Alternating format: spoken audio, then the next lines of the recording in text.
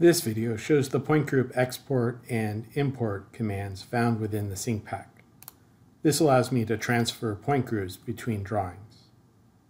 To run the command, go to the sync pack 1 tab, the point groups panel, and from the drop-down, we can choose PGExport to export point groups to other drawings.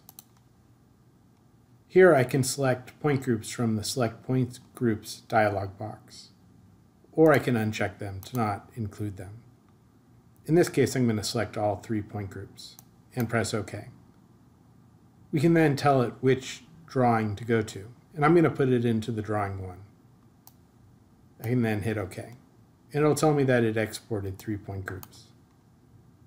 If I go to the drawing 1 drawing tab and expand the point groups, I can see that they've been created there.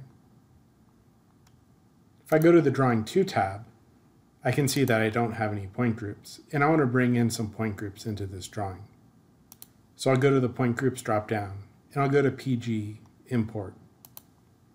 I can then select my source drawing, the current drawing, the new drawing template, an existing open drawing, if there was an XREF, that drawing, my favorite, or my favorite for current drawing.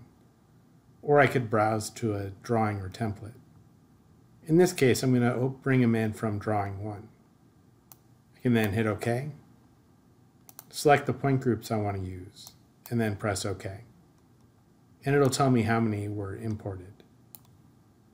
If I expand point groups, I can see that the 3 point groups were inserted into drawing 2.